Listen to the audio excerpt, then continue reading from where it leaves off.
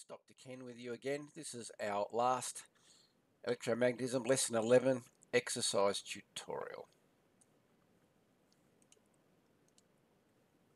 So how does the video operate? Step 1, we ask a exercise question. You then pause the video and have a go at it. Then continue to play the video and I'll provide you a hint, an idea on how to complete the exercise. Then continue to play the video and then I will give you a worked explanation. Step 4, continue to play the video and of course you'll get the next question. So let's get underway. Question 1, list 3 electrical methods used to brake a DC motor. That's brake as in slow down. So pause here.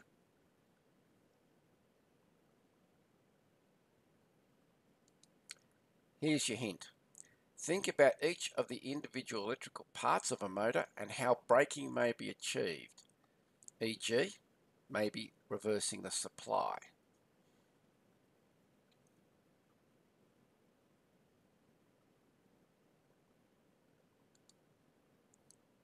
So we can use plugging, reversing the supply. We can use dynamic, and dynamic can be interposing some resistors, and it can be regenerative where we're putting energy back into the supply. Question 2. List 3 general methods used to control the speed of a DC motors and describe how they work. So pause here.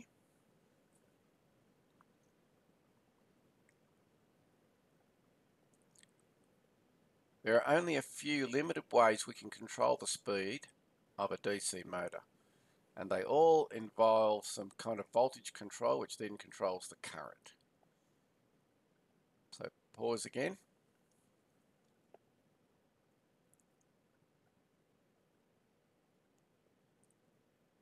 So you can use field control the voltage and so the current in the field. This in turn controls the flux between the poles and then of course the speed. Resistive, or what's sometimes called rheostatic control. This uses a resistor to drop voltage to the armature and or to the field, and this reduces the flux all around, so also the speed reduces. Or what's called straight voltage control. You use some external method to control the actual applied voltage.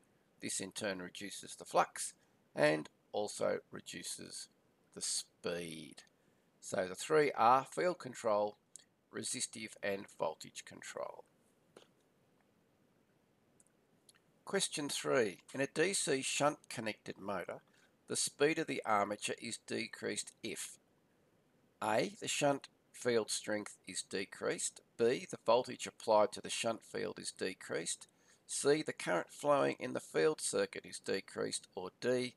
The resistance of the shunt field is decreased. So pause here while you think about it.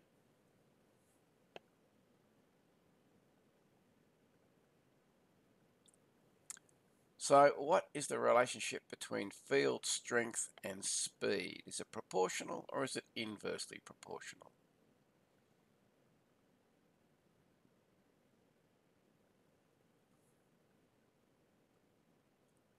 So in a DC shunt connected motor, the speed of the armature is decreased if the resistance of the shunt field circuit is decreased.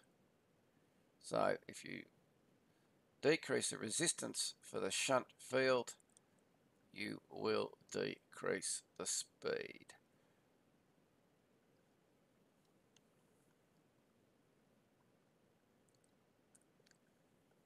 Four.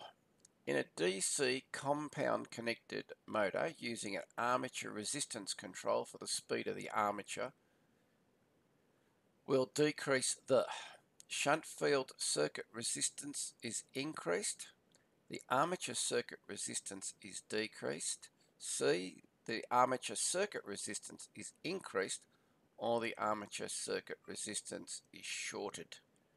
So in a DC compound connected motor, using armature resistance controls the speed of an armature will decrease if.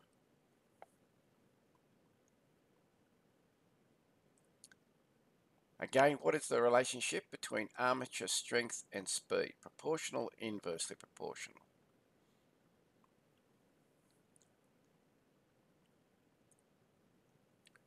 So the answer in this case, the armature circuit resistance is increased. If you increase the armature resistance, you decrease the current through it, and the motor speed will decrease. 5. To increase the speed of a shunt DC motor by using field control, the resistance of the field circuit is A, decreased, B, increased, C, shorted, D, unchanged. To increase the speed of a shunt DC motor by using field control, the resistance of the field circuit is A, B, C, or D. Pause here.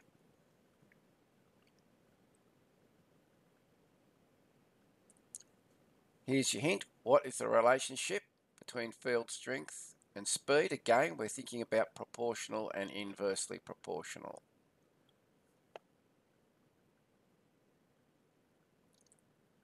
So the answer is to increase the speed of a shunt DC motor by using field control, the resistance of the field circuit is increased, which decreases the current, which reduces the magnetic field, which will increase the speed, so it's inversely proportional. 6. The performance of difference between a permanent magnet and a wire wound field DC motor is. So what's the performance difference between those two types? A, the linear characteristic of speed and torque, the linear characteristics of voltage and current, the linear characteristics of speed and voltage, or D, the linear characteristics of current and voltage. So what's going to affect its performance between the two types? Here's the hint. What is the relationship between field strength and motor output? That's what you've got to think about. What is the relationship between field strength and motor output?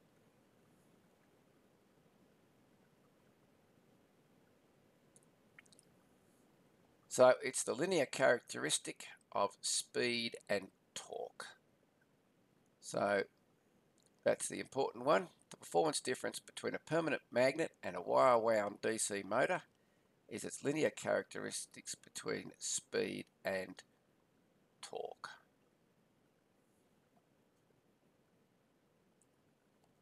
7. A permanent magnet DC motor output performance can be affected by what?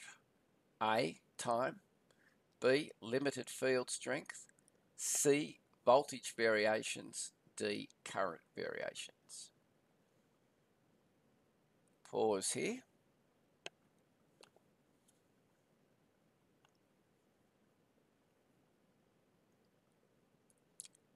Here's your hint. What things will limit the power out of a motor?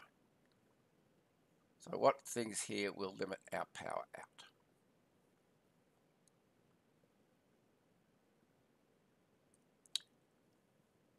So permanent magnet DC motor output performance can be affected by time, no. Limited field strength, because you've only got a permanent magnet, it's only got so much amount of flux or Teslas in it, so you've only got a limited amount of field strength.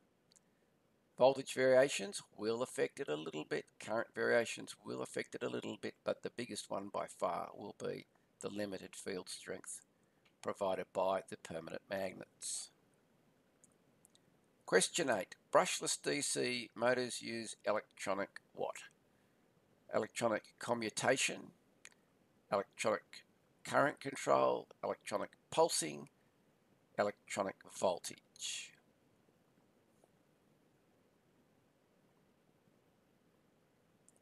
Here's your hint. What creates the effect for a brushless and a commutator. What creates the effect of brushes and a commutator that we don't have in a brushless DC motor?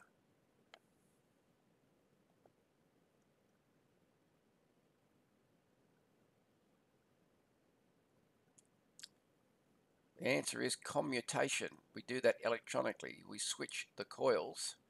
That's what a commutator normally does. The brushes and the segments of the commutator provide switching. But in a brushless DC motor, we provide that commutation effect, that switching effect, electronically by switching different parts of coils around the motor, therefore forcing another, normally a magnetic ring of some kind, to chase our switched magnetic field.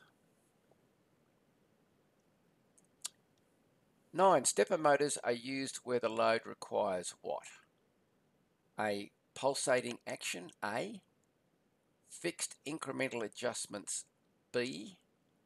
C. The ability to be able to be jogged, or high speeds, D.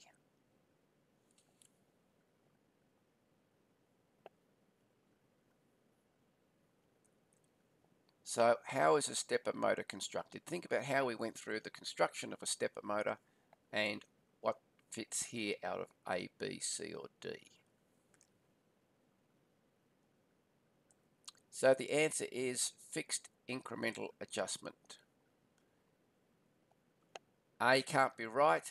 It does kind of produce a pulsating action, but you can't see it. It's very fine.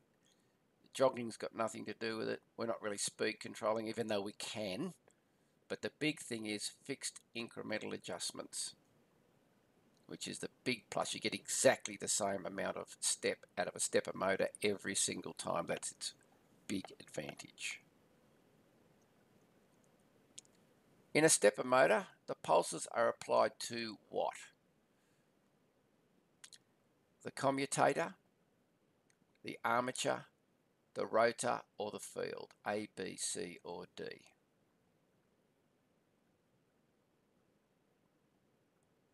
The hint is, how is a stepper motor constructed? Think about how a stepper motor is constructed and what are we switching to get it to rotate. So we're switching the field. It creates a commutator action, but there is no actual commutator. The armature is a spinning magnet, and there is no rotor as such. So we are simply switching pulses to the field. So that brings us to the end of electromagnetism. Lesson 11 exercise tutorial. I hope you've gained some insight further into DC motors and their various types.